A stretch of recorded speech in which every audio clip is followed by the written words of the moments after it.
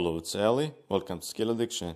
In today's video, we will be continuing working on my 3D printed 8-scale Toyota Supra, and we have some upgraded parts. I have the belt here, which I damaged in the previous video. We have a new clutch, which I removed my clutch, the manual one, and we will put that centrifugal one. And I have this drive shaft here, which was the previous one, and I put this sleeve here, and this dog bone comes with the clutch, so we don't need two joints here. So I put this 3D printed sleeve here, so it will be stationary here and only moves from here. And I also fixed the drive shaft line angle. It's not going to be stiff anymore, so the drive shaft not going to be connected from here anymore, which is supposed to be with the gear and meshed up with this one. But I made this shaft, which is 3D printed, and it will be bolted on like this, and the angle will be like this, not going to be stiff anymore. It is a 3D printed one, but I already sent it to PCBWay to be 3D printed with a metal. This video is sponsored by PCBWay.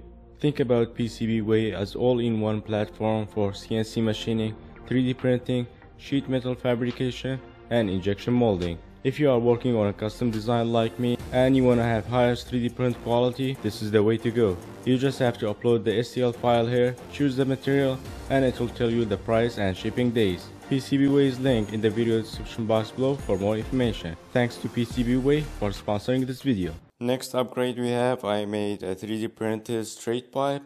It will be connected from the exhaust manifold to the back, and I 3D printed with PAD CF, which is a heat resistant material by Bamboo Lab. So some of you been asking me about this servo for pulling and pushing the throttle. It's not that realistic to be here, and I was thinking to move it, but I don't have that much space because we still have to do electronics, and then after that I will figure out where I put it because I already designed the dashboard as well. So maybe I will put it in the dashboard and make a line or put a cable just like I did with the brake. So another problem I faced because I didn't put the gear here, and it will be connected right on the shaft. It will reverse the rotation, so I'm gonna have to reverse it on the diff again. And that is an easy fix. I just have to remove the tank and then change the gear, and that is it. So that's what we're gonna be doing today, and then put all the electronics and start again. And yes, I already removed the panel to work on the car, and it's easier like this. I also 3D printed the engine mount again with the same material that I 3D printed the chassis. So now we won't have any problem with the heat, because with the PLA it was getting softened up and the engine was moving, but now not gonna happen again. So in order to install the clutches on the flywheel with the backing plate, it comes with these studs,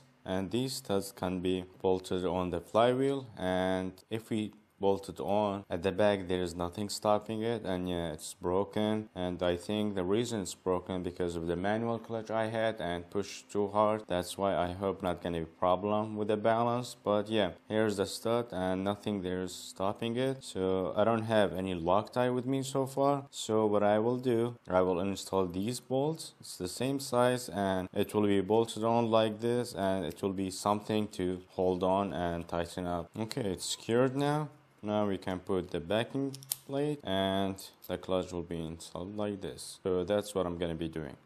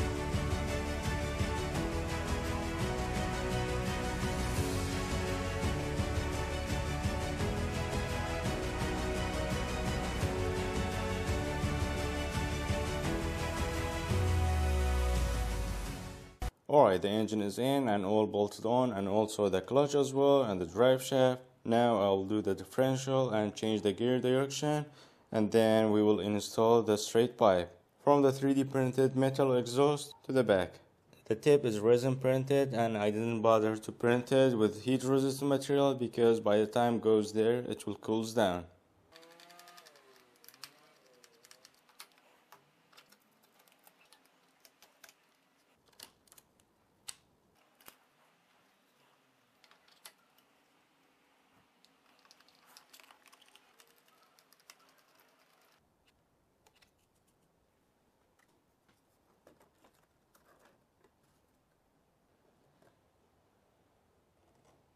Alright, the exhaust and the diff all done. Now I'm gonna do the electronic and also organizing all these wires. I connected the starter motor wire and bring it here and split it here. Only the ground is connected fully with the battery and the positive one is disconnected, and I will install this relay switch. So whenever we need to start up, we will use one of the channels on the radio and start up with this. So I will connect this one here, and with this one it's usually normally open and normally closed. And this is the common, so I will use these two and put it somewhere here or here, but we'll see. And for starting up switch, I will use this one because I have throttle here, and this will be starting up, so I can turn it off right after the engine starts up.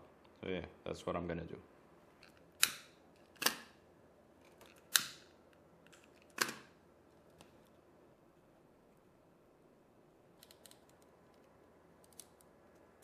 Alright, it's all done and connected to the receiver as well. Now I'm gonna power it up and try it out. Okay, here's the starter. It's reverse. I have to change the wires and then we will be good to go.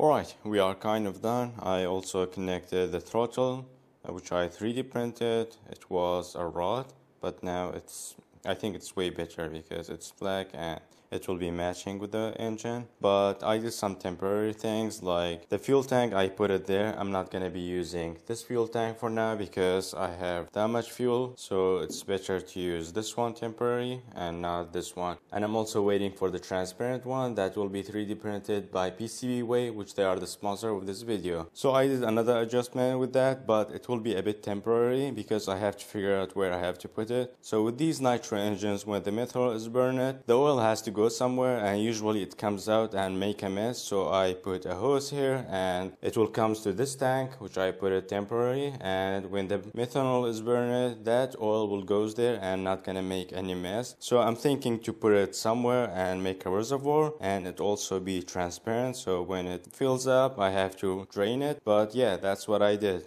The hose goes back and connected there, and the fuel tank is here. It's way closer because I have less fuel, and I have my batteries here. So we're gonna connect all that and start it up.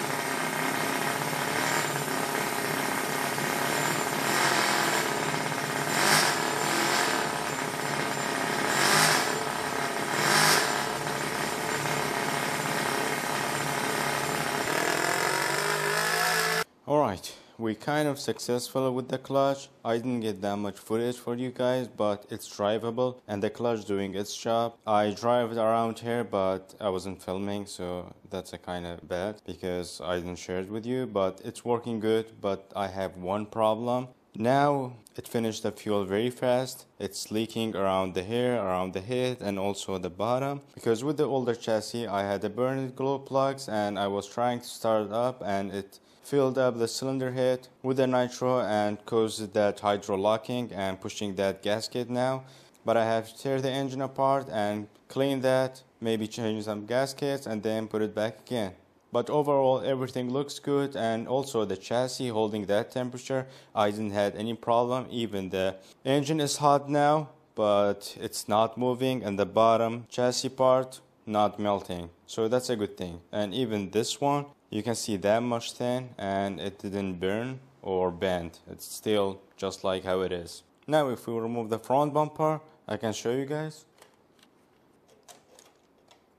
So if we look here, it's all nitro and all leaked out from the engine. I think it's from this gasket between the head and the cylinder, but I'll check it out. But I can see from here too, so I think it pushed the fuel from everywhere. But I will check it out and tear it apart and we can fix it. So the extra tank I put here, it cached all the oil and not made any mess in front of the engine, but except the leak we have. But it's working now and it's very good. But for the next video, I will remove that. I'm not gonna put here, we will fill it out from here.